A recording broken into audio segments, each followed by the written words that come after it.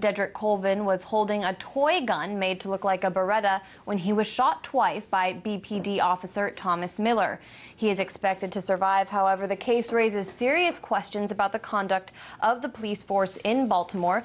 To discuss some of those questions, I'm joined now in studio by Ronald Hampton of the National Police Accountability Project. He's also a retired D.C. police officer. Welcome, Ronald.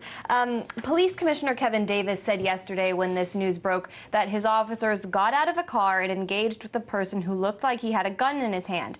That's what we're supposed to do, and that's what cops do. However, witnesses say Colvin was shot while running away. Is that what cops are supposed to do? No, and they're supposed to be, their behavior is supposed to be in line with Tennessee versus Gardner that talks about what they would call a fleeing felon rule. This guy wasn't, this kid wasn't accused of any crime, nor had he committed any crime. So, and the commissioner made another point that I think is a mistake. He sort of talked about what his officers, the behavior of his officers, and sort of said that he think that they were doing the right thing.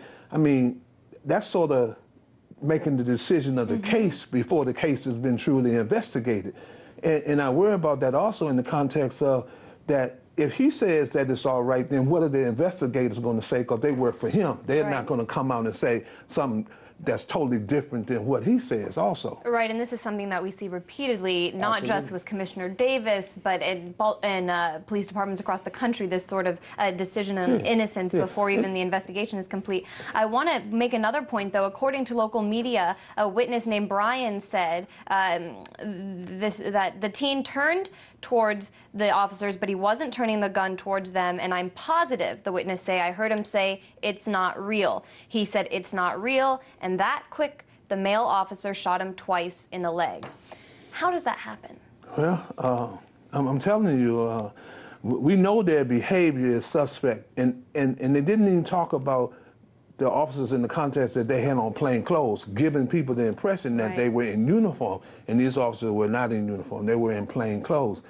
And you know, I think what happened to the young man is a result of the attitude that exists in our community when it comes to the police. When we see a police, and to think that young people don't know the police, even if they're not in uniform, they do, but they also know their behavior because of the history in the community. So he probably did run, but you're not supposed to run after him and then shoot him while he's running or something like that. That is not part of the process. Commissioner Davis always says, oh, I don't know why he ran, but I've heard people in Baltimore say, well, look what happened to Tamir Rice. He didn't run, and he was shot within 2 seconds of officers arriving on the scene. That's and these officers, you said, they were plainclothes officers. They were part of the same unit that was involved in a police-involved killing in Baltimore last month and several others. What role, really, do plainclothes units serve in the police force? Well, doing undercover investigations. Some are detectives, usually they wear suits and those kind of things, but there's a lot of people who work in undercover capacities in police department, use plain, not decal cars, and they're doing surveillance kind of work. They're doing interview, they're stakeout looking at situations, or when they get a call, for example, somebody selling drugs, then they'll send one of those units so they can look at them and observe them before they respond to it. But they're not supposed to be the ones policing the community. No, ma'am, they're not. No, they're not. As a matter of fact, most policies and practices have those kind of guys not getting involved in, say, situations of traffic stopping people, walking up on them, and all those kind of things, because they're not, even though they still look like the police when they're out in uniform, the public know that they're the police. And in our community, the response, unfortunately, for young people when they see guys like that is to run. We have about a minute left, but Commissioner Davis, something else he did repeatedly in talking about this case is describe Colvin as a young man over and over again.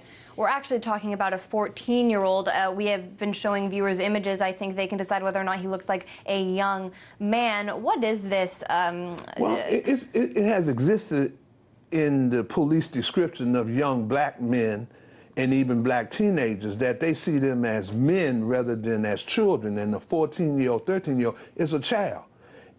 But when we are talking about young black men, they're talking about teenagers, and so they have a tendency to sort of stretch the description in the kind of way that gives the impression that this is a grown man, somebody who may be 13, 14 years old, maybe 5'6", 5'7", and he may not have a lot of weight on him, but that the police officer sees this individual, and the description is not of a teenager, but of a young black man, and that gives altogether different impression. Right, and they can then say that they felt threatened by That's exactly someone. right. That's what we have to, that's a lot of times the results of what we see. All right, Ronald Hampton, retired DC police officer, now with the National Police Accountability Project. We always appreciate your insight. Thank you very much.